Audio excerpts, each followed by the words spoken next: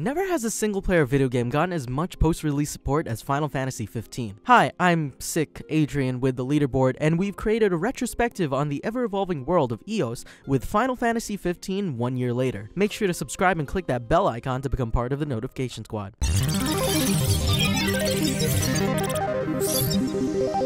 The Final Fantasy 15 multimedia universe. Many gamers who finished Final Fantasy 15 last year really enjoyed the experience, but were disappointed to find that the game lacked some necessary plot elements. Some fans felt that certain parts of the story could have been expanded on in development. The Final Fantasy 15 Square Enix team has said that this vagueness is one major regret with the finished product. But director Hajime Tabata has stressed that he and his team are very proud of the game. He's also said that they would like to try to patch up plot holes using DLCs and other media, but we'll get to that part later. Part of the lack of story-based content in the game can be attributed to Square Enix's ambitious plan to create a larger Final Fantasy 15 universe, which was meant to fill in a lot of external information about the world of EOS. Square Enix is no stranger to the whole polymorphic content multimedia extravaganza thing. Remember the compilation of Final Fantasy VII, the Ivalice Alliance, and Fabula Nova Crystallis? Well, the universe of Final Fantasy 15 is Square Enix's latest initiative. The Kingsglaive Final Fantasy 15 film and Brotherhood Final Fantasy 15 anime miniseries got the ball rolling before the game's release, and filled in the holes of the story that the core game left unexplained. Are you wondering why the Chocobros are so tight? And what went down that fateful night back home when Noctis was out? Well, Kingsglaive and Brotherhood have got you covered. Kingsglaive functioned as a giant prologue to the game. The film revolves around Noctis' father Regis, the titular Kingsglaive Knights, and the takeover of the Kingdom of Lucis by the Empire Niflheim. While not totally required viewing,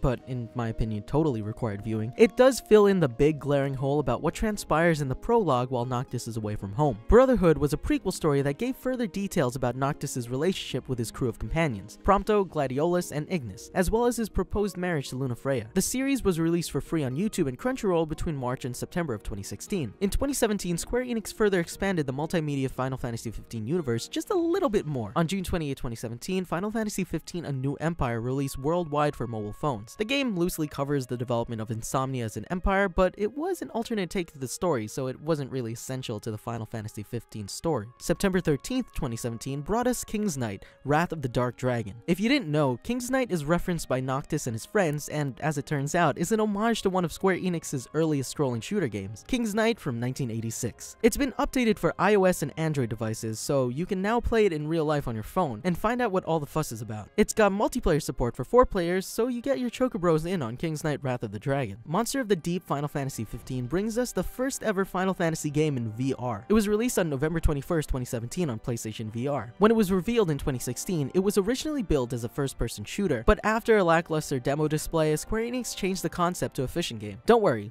you still get to shoot some things in the final boss battle. It was a big improvement on the initial VR showing at E3, which only had what appeared to be an on-rail shooting section and a very awkward driving with Cindy section. But what if you're not into ancillary mobile apps and want the full Final Fantasy 15 experience on your phone? Well, early 2018 is going to bring you Final Fantasy 15 Pocket Edition. This ambitious game promises to offer all of the dialogue and story elements of the full Final Fantasy 15, including all the added DLCs, but on your phone. We have no idea how this is going to happen, but the whole thing will apparently be told in just 10 episodes, which can be purchased in a bundle for the surprisingly low price of $19.99. It was slated for a winter 2017 release, but even mobile games are hard to make, especially if you're essentially remaking all of Final Fantasy 15 for phones. Now all we have to wait for is the Nintendo Switch version. Fixes and changes. Square Enix immediately went to work on patches after the game's release. If you're new to the channel or just skip the video, we released a video on 15 reasons that made Final Fantasy 15 lame. So in this section, we're kinda gonna retread that and talk about the changes they made. Before we even rang in 2017, Square Enix patched in features like a portable music player that allowed gamers to listen to the game's expansive soundtrack without getting in the car. They added in attacks inspired by the cinematic Omen trailer, and they created an archive to log your fishing progress and all the recipes that Iggy cooked for you. Square Enix wrapped up 2016 with the addition of New Game Plus and the Holiday Pack DLC, which included various items for gamers to modify their play experience. February 2017 pushed the level cap to 120, and they didn't stop at leveling up your party. They also leveled up PS4 Pro compatibility with a light mode that prioritized frame rate at up to 60 frames per second, and developers introduced timed quests and in-game contests. March brought a much-needed fix to Chapter 13, and spoiler alert,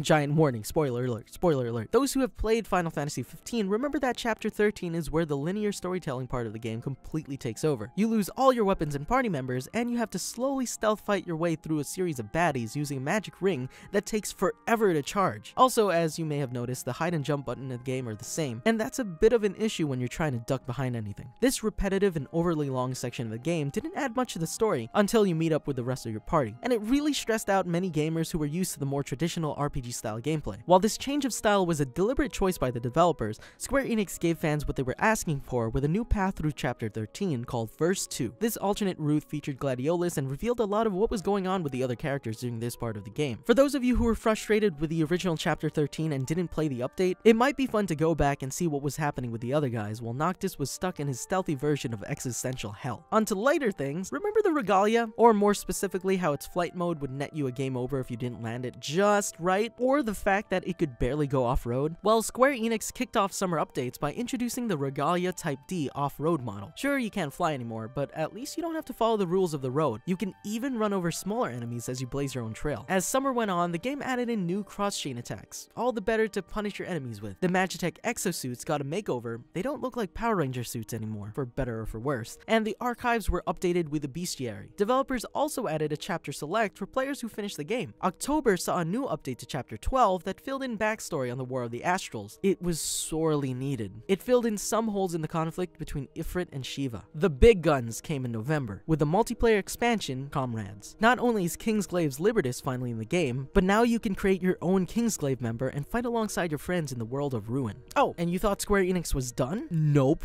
The December update brings us character swap. That's right, in the main game, you're finally able to play as Noctis as well as his Chocobros, Ignis, Gladio, and Prompto. And to be completely honest, before I bought the game, I was under the assumption that you could switch between characters, but that definitely wasn't a thing. DLC episodes with friends. In the ever-expanding quest to add to the story of Final Fantasy XV, the developers created 3 special DLC episodes focusing in on our favorite companions, at points in the story where they were conspicuously absent. The first, episode Gladiolus, was released in March of 2017, along with the previously discussed updates to Chapter 13. The episode takes place after Gladiolus gets tossed around like a ragdoll by Ravis Nox Florette in Chapter 7, about midway through the game's narrative. Turns out, Gladio's hanging with your old buddy Cor as he goes on a quest to be a better, stronger guardian for Noctis. The quest culminates in a boss battle with one of the most classic Final Fantasy characters to span the series since 5, Gilgamesh himself. Episode Prompto was released in June of 2017, and similarly acts as a side quest to the main journey of the game. Fun-loving Shutterbug Prompto is no stranger to the hardships of life, as his Brotherhood Final Fantasy XV episode proved. However, June's episode Prompto really shook things up for him, and starts when Noctis throws Prompto from the train to Gralia. It turns out that getting thrown off the train in Chapter 12 was the least of Prompto's problems. The game then follows Prompto after he's taken by a group of Magitech soldiers and has to find a way to escape. And major spoilers ahead, so if you want to skip this part, totally do that. It's actually during this time that Prompto learns that he's a Magitech clone, sort of like a combo of Cloud from Final Fantasy VII and Vivi from Final Fantasy IX, which is a huge detail he drops out of nowhere at the end of the regular game. So many fans who played episode Prompto really appreciated getting to see what prompted this revelation. Players also get to link up with fan favorite Aranea Highwind and experience Prompto's unique gun-based combat and even some Square Enix flavored tactical espionage action. And at the end of this episode, Prompto has to kill his creator and comes to terms with the truth of his existence. And also, you get to ride on a snowmobile, so that's cool. So how the heck did Ignis go blind after the events of Chapter 9? What the heck is Ravis doing there? And are we finally going to figure out his whole deal without needing to infer from Kingslave stuff? And oh god,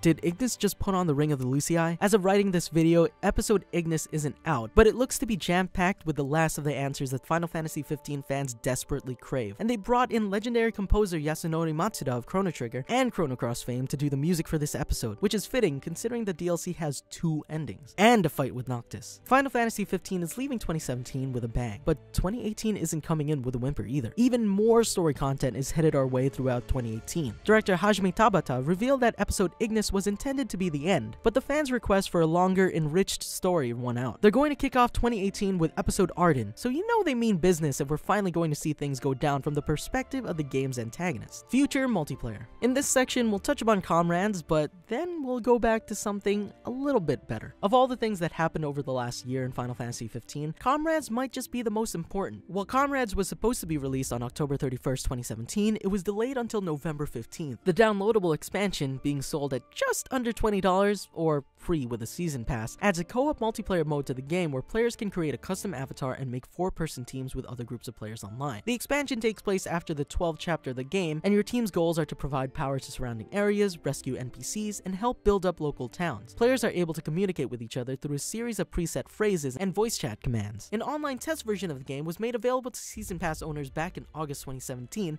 and people gave it glowingly positive reviews. More importantly, we got a trailer for the game which reveals a unique theme created by classic Final Fantasy composer Nobuo Uematsu. Uematsu says in the video that he thinks it's the best piece of music he's ever written for Final Fantasy. Some fans just can't rank it higher to Xanarkand from Final Fantasy X, but it's definitely in the vein of some classic Final Fantasy tracks. I'm Adrian, and thanks for watching Final Fantasy 15 1 year later. Have you played Comrades yet? Do you think all these changes and additions made the game better? Did we miss anything? Comment below and let us know. Don't forget to click that bell icon to become part of the notification squad. And if you feel like getting more from your games, subscribe to the Leaderboard, your home for video game facts.